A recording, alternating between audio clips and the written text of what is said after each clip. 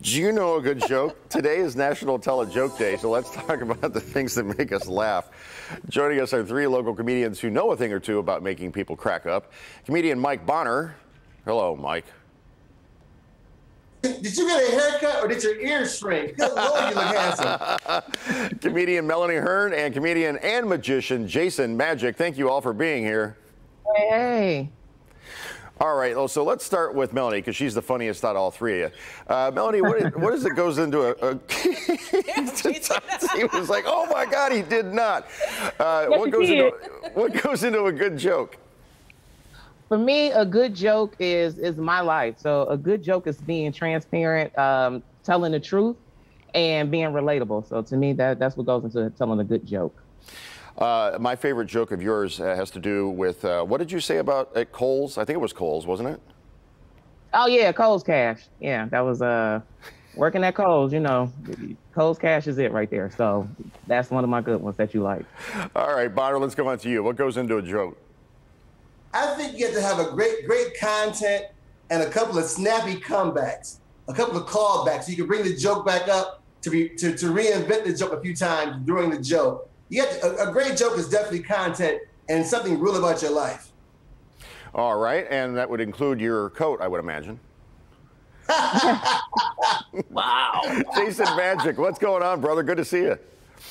Yeah, same here, man. So listen, for me, it's almost like the exact opposite because I have to tell like a really bad joke to make the magic trick look that much better. You see what I'm saying? Set the bar. I got a lot of those jokes. How do you write material, Mike Bonner? You know, it's easy, man, but I got to commend Jason. Doing magic is hard. I saw a magician one night do it. He was so bad, the audience made him disappear. But anyway. Well played. That's a terrible magician. All right. What was that, Jason? Yeah, let's go on to Melanie. Melanie, how do you write material? Do you have like a yellow legal pad like Seinfeld does, or what do you do? On your phone, notes? I don't know. I do notes on my phone, and then I see something, I always take a note, a little video note or something on my phone, because comedy is everywhere, every day. So I always have something where I can either voice record or I put it on my, you know, on my notes or something like that, and then I take it to the stage and see what happens, and then we just kind of keep working it from there. Do you practice? Do you rehearse? I remember before I was a failed stand-up comedian, with emphasis on the word failed, I used to pace back and forth in my living room and try to get the cadence of whatever I'd written right. Do you do that? Absolutely. I go to open mic at least 3 or 4 times a week. That's our gym. That's how we work out. That's how we get better at what we do. We got to actually get in front of a live audience and bomb and be terrible and let people tell you it's not working. It's funny in your head, but it's not funny on stage. Let's go to Jason Magic. Let's ask you this question. Are dad jokes funny or bad? You were talking about your own jokes. So you got to get in front of a live audience and get it out, and the audience will tell you whether you need to take it back, keep going.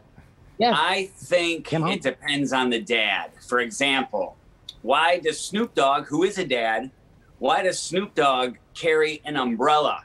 I don't know why. Faux drizzle.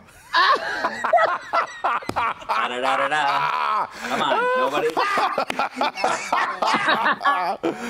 That's for Brandon. That one's dedicated to Brandon.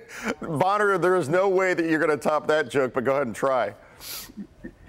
With that joke, listen, I was downtown. It was so humid. I was walking downtown. I hear a guy behind me cursing and swearing. He's using more profanity than a Dave Chappelle concert. This guy was talking about how hot it is, how he wants to move. I turned around to see who it was. It was my shadow. Was your shadow wearing a loud sport coat?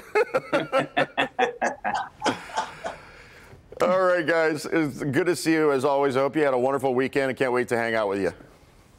Nothing but love. Nothing but love. Great. Bye, guys. Talk to you.